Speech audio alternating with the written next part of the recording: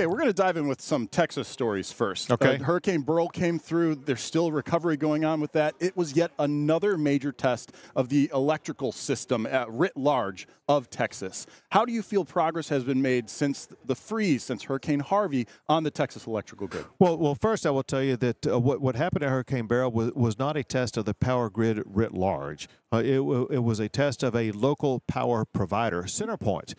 The other power providers performed just well. CenterPoint has had multiple challenges they've dealt with.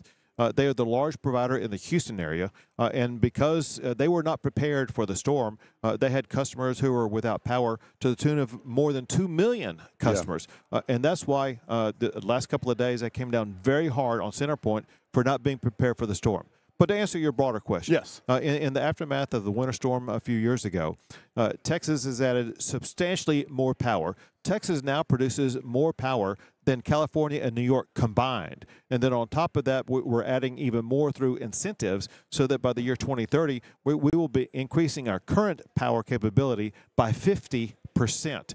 And there will be hardly any country in the world that can provide as much power as the state of Texas will be able to provide. From where you are as governor, with CenterPoint specifically, knowing the Houston region is usually the bullseye for hurricanes, just where it is in the Gulf. Are there any concerns that we are not yet through this hurricane season and more storms may be on the way that could cause damage? Well, there are, and that's exactly why I did what I did a couple of days ago, and that is I issued orders to CenterPoint to provide me a detailed plan about exactly what they will do in advance of the next hurricane. They have to have that to me by July the 31st.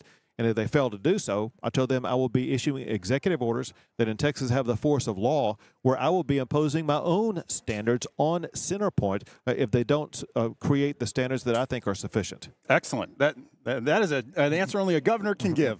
I do want to talk about some of the bigger picture things. We are at the RNC after all, and how they impact Texas. Specifically, former President Trump call for a mass deportation. Texas, of course, would be a big part of that.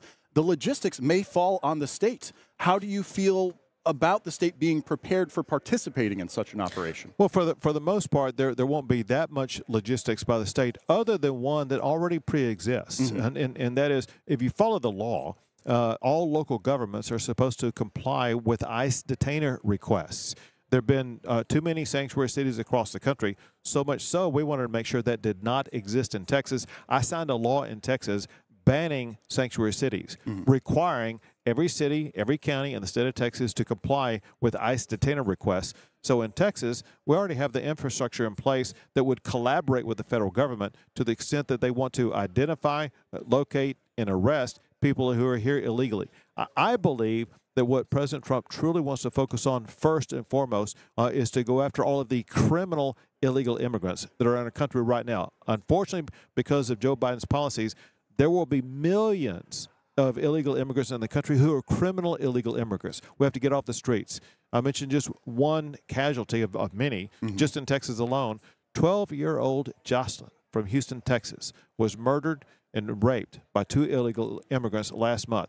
We cannot have that happen again. We've got to get these criminals off the streets. Even from an infrastructure side, as far as manpower, if the deportations take place, the Texas border, though, is their next stop potentially. Do you feel that Texas and perhaps Operation Lone Star is prepared, or do you feel there may be a need to even enlist more National Guardsmen and local police into the effort that Texas has at its southern border? So first, we've shown that Operation Lone Star works. And what we did, we deployed National Guard.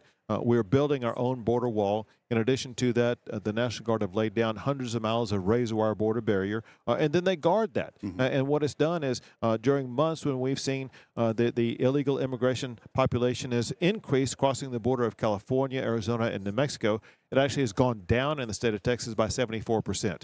You got to show the resistance. If you put up the resistance, illegal immigration will stop. Here's the point. What President Trump will do, he will double down on that effort. He won't need our National Guard because he will be actually using the Border Patrol agents to do their job. What Biden has Border Patrol agents doing is doing paper processing, not patrolling and defending the border. What Trump will do, he will reauthorize, once again, the Border Patrol to do their job, and that's to deny illegal entry, as well as to use ICE for what they're intended to do, and that's to apprehend people who come across the border illegally. So then do you believe Texas's current level of participation will actually decline? So, yeah, if President Trump lives up to what he says he will do, what he's told me that he will do, and I 100% believe that he will, it will mean that Texas will no longer need to be playing the role that we play, because we will have a president doing the president's job. Let me just add this very quickly. Please. We don't need any new laws. Congress has in place 3 laws that Biden could be using. One is to deny illegal entry. 2 is to detain anybody who does enter illegally. 3 is to build border barriers. Those laws already exist. Biden is choosing not to use them. Trump will use them, and when we have a president using those laws, that means that Texas as a state will not need to do what we're doing right now. All right. I do want to talk briefly about the events on Saturday. Obviously, investigations need to be had, people held accountable. But on the political side of things, it's really led to this seemingly national call for unity and decreasing the rhetoric that is taking place on both sides. How do you feel about the results, that secondary, tertiary results of Saturday's events? So could lead to healthier conversations in the campaign process. Listen, the Republicans and Democrats do not agree on anything. They disagree, but you can. There's a few things that we can find, but anyway, you can disagree without being disagreeable. Yeah. And that is what must be achieved. We, as Republicans, can point out the flaws in the Democrats' policies, such as open border policies, such as spending so much of taxpayer money that it leads to inflation, that you're paying more at the pump, more for your groceries, more for your rent. We can point that out, just like I just did, without calling for someone to be murdered. So I don't know if you actually answered the question, though, then. Do you feel that it will have that impact on both sides moving forward, that rhetoric will decrease? So here's one thing that we may see, yes. And this is the rumor on the street right now, and that is in tonight's speech, President Trump may be showing that sense of trying to unify the country. He has a unique ability right now, having been through what he's been through, to be the bigger man, to step up and show some unifying threads of how America can stitch itself back together as one country, while at the same time standing for the solid principles that he stands for, America First principles. Elon Musk. He's been making some political waves, talking about his donations recently, but then also some in the business headlines. Obviously, you're aware, moving 2 of his major companies' headquarters to Texas. That's the plan anyways. What does that mean for the state to get SpaceX and, was it Tesla, Addie, that he was moving? I'll give it all to you. So, here's the full story. My relationship with Elon Musk began in April of 2020. When he came to visit with me about setting up a gigafactory in Texas. Yeah. He said he needed to build a gigafactory more than a mile long and get it completed with cars rolling off of it in 18 months. That's unheard of anywhere in the United States. But I told him we could get it done. We did get it done. Ever since then, he saw that he could move at the speed he likes to move at. We have a motto in Texas. We move at the speed of business. And ever since then, he's been working to locate all of his businesses in Texas. And what he announced this past week is he is moving his headquarters for SpaceX to Texas. The other announcement is that he's moving the headquarters for X, or Twitter, to the state of Texas. And that's on top of the Boring Company, on top of Tesla, which has its headquarters there. So the headquarters of the enterprise for Elon Musk are in the great state of Texas. And what does it mean for Texas to have him and all of those there? Well, so not even counting Musk, Texas has been ranked #1 every year that I've been governor for economic development. Texas has the 8th largest economy in the entire world, and Texas leads the country for new jobs. And so we are a state that's been economically leading this country. But when you add all of the Musk enterprises to it, it just puts us on booster mode with regard to what's going on. But maybe even more importantly, we're always trying to focus on the future. The future is in space. The future is in semiconductors. And Texas is leading in both those categories. How do you deconflict Trump's call to stop subsidizing electric vehicles and even ban some of them with having Elon Musk and Tesla as one of the major companies in Texas?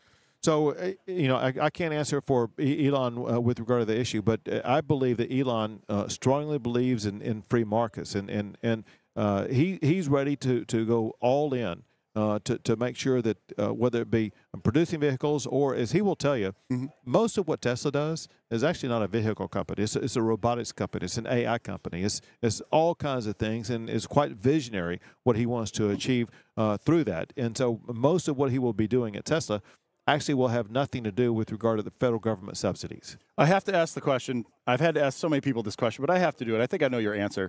If you are offered a position within a Trump administration, is that something that you would consider? So for one, I would be honored. For another, I want to see the president succeed. He needs the best people working for him. But I'll tell you this, the most important political job in America is president of the United States. The second most important political job in America is governor of Texas. And I've already announced I'm running for re-election as governor in 2026 to make sure we keep Texas red and Texas continues to do its part to keep America going in the right direction. Excellent. And last question in your own words, what is the current state of the Republican Party? Unified. I can't remember a convention where we have been this unified. And the Republican Party is galvanizing. We're going to turn out in force in this November because we see what is at stake is far more than just the presidency. We see literally the future of America. And we want to, as a party, do our part to steer America back on the right path. It is interesting you say that. I spoke to Sean Steele. He's a sergeant at arms for the RNC. And 2016, he was the same position. He said bluntly, at that convention, we thought we were going to lose. Hillary Clinton had the money, had the name recognition, and it was a totally different vibe than it is here. Do you agree with his reflection on comparing the two conventions? Well, I didn't think we were going to lose back in 2016. Okay. But it was different because if you go back to the convention, it was divided on the convention floor itself to the very end. And it required people coming together, which the Republican Party always does, which is why I was not surprised. That said, when you go back in time, I cannot recall a time when I've seen the party is unified. And that was before what happened last Saturday. Yeah. In the aftermath of what happened last Saturday, it's more than just the Republican Party that's unified. It's also Americans as a body. They're unified. No one wants to see anybody assassinated. And to know that this happened in our country, that's a rally cry that we need to come together, rise above our current situation, and as one nation move forward. Anything else that you wanted to add? I think you got it all. Yes. That's always my